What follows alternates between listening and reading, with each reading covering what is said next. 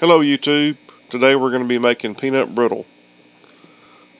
Mom and I are going to show you how easy it is to make peanut brittle, show you a few things to look at to make it foolproof and safe for you to make it and enjoy some nice homemade peanut brittle. For ingredients, you're going to need 1 cup of white sugar. We used an all-natural sugar, 1/3 cup of Karo, 1/6 cup of water, 1/3 teaspoon of salt, 2/3 teaspoon of soda, 1 teaspoon of butter, and 1.5 cups of raw peanuts. We used 2 cups of raw peanuts in this recipe.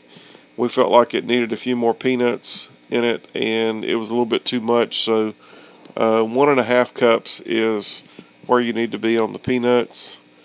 You'll take a 2-quart saucepan. You'll need a wooden spoon to stir with, and you're going to add your sugar, your Karo, and your water, and you're going to start cooking that over the stove. After your sugar melts, it's going to come to a boil, and you'll want to keep stirring it around with your wooden spoon, and you're going to bring it to what's called the soft crack stage. One way of being able to tell that your sugar has been cooked long enough is where you can take the spoon and over the pot take a spoon of the sugar and pour it out, and as the sugar pours out and it starts to cool with the air, it's going to have like little ribbons, looks like little sewing strings that come off of it. That's one way to know that you've cooked your sugar long enough, and we're going to show you here on the video. See how it's got the little string that strings off in between? Right there at the last, you'll see it kind of string and break.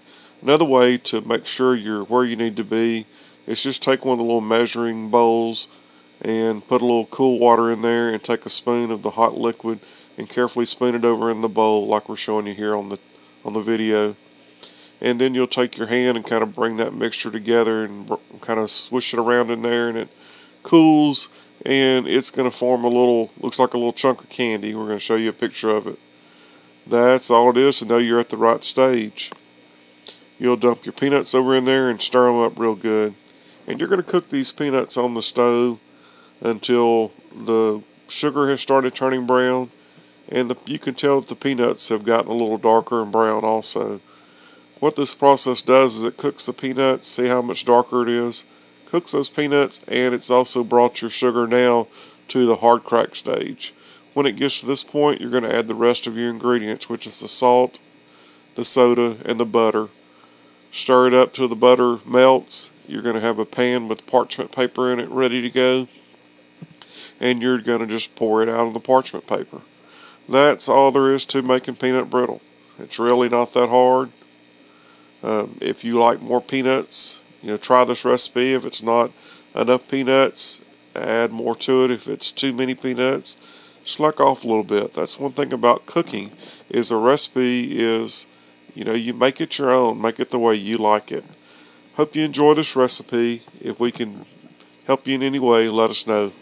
The recipe will be listed below with the ingredients in the order that they were used, with a few notes on how we did this. Be sure to give us a thumbs up and subscribe to our page. If we can help you any way, or if you have any questions, leave them in the comments below. This is the Pressured Prepper, and I'm out.